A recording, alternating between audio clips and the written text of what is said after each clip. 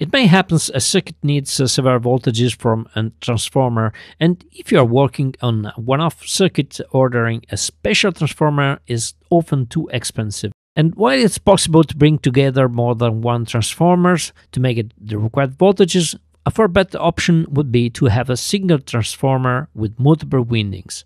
So how about adding yourself the required windings over a standard transformer? It is very unlikely to find a classical square transformer with enough room to add further windings, so the only option is to work on a toroidal transformer. So you can order a relatively cheap off-the-shelf toroidal transformer and then add all the additional windings your project needs. To complete the power supply introduced in the video where I made the spatial potentiometer, link in description, I also need multiple voltages. A toroidal transformer I have provides two 15-volt outputs, but it lacks a further output for the 5-volt. So this is what I'm gonna do today, adding a further coil. Because I don't know what voltage to expect from the transformer, I just want about 1 meter or 3 foot of wire around the transformer. I temporarily connected it to the power main, to the mains, and now I measure it and I see it's just 1 volt, so it is about 1 volt per meter. Now calculate the number of turns for the required voltage, in my case 42, and also calculate the required length of wire you need. So in my case I have 7 turns with 1 volt and I want 6 volt. This means I need about 6 meters plus 10 centimeters for the terminals.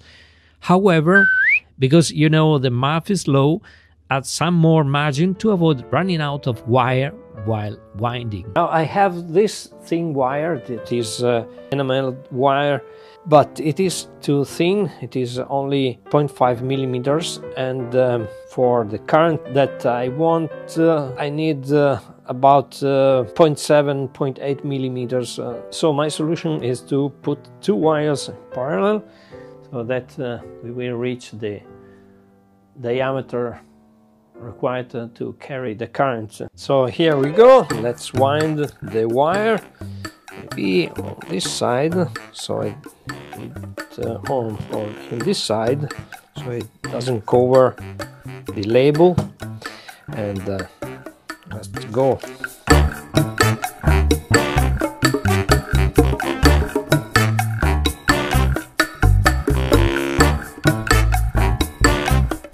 Let's keep this wire out of the way and stop them from interfering.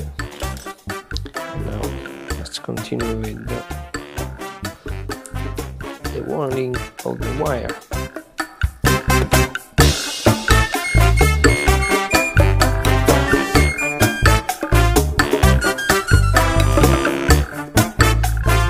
What the hell? What has happened here? What? For some reason, I don't know why, the wire broke. However, not a problem. I join it with a little bit of solder, and then it will continue. Let's test the result.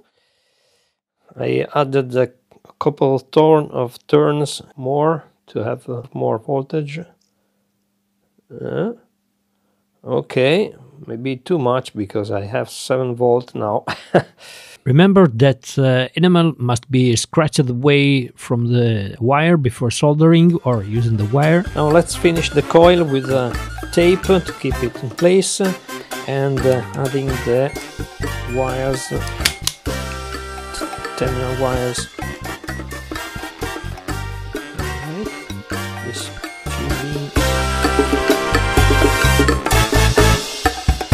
Okay, let's try with this load. This is 3 ohm load of 2 amps. At the moment we have 6.4 volt with no load, and under load we have 5.8 volt. That is pretty fine. Okay, it is running for a while now, and it is barely warm barely warm up. However, 5.8 volts, it is under load, while with no load we have 6.5 volt. Let's calculate the resistance.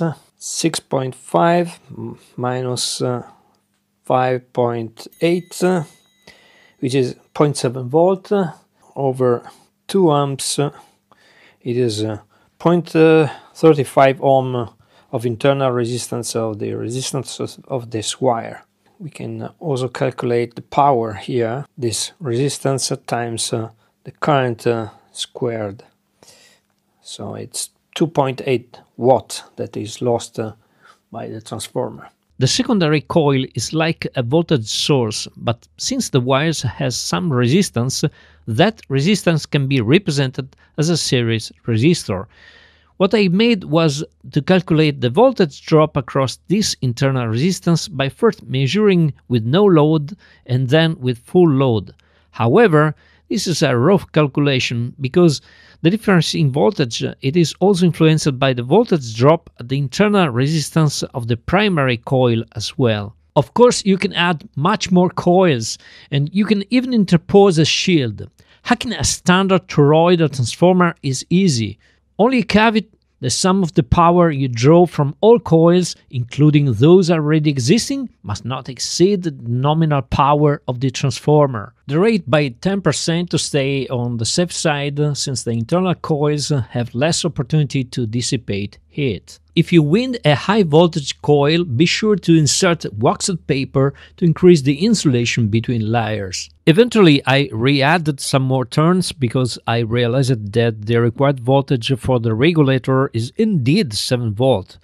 And so this is the final result. Masking tape can be used to hold the wires together and reduce the risk of vibrations.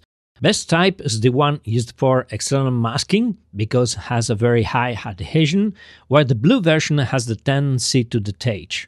Now I wound the coil by hand because it is made of relatively few turns and a relatively small length. However, if you have a longer length, to wind up it is better to use a shuttle. The shuttle is just a simple piece of wood shaped in this way with a couple of holes to secure the wire while winding. The wire must be first wound around the shuttle and then transferred to the toroid. Easy like Sunday morning. Next step is building the power supply with this transformer and the special potentiometer I described in the previous 2 videos. As always, comments and questions are welcome, and if you haven't already done, subscribe and ring the bell icon so you won't miss next videos. For today, that's all folks. Thanks for watching. See you next time.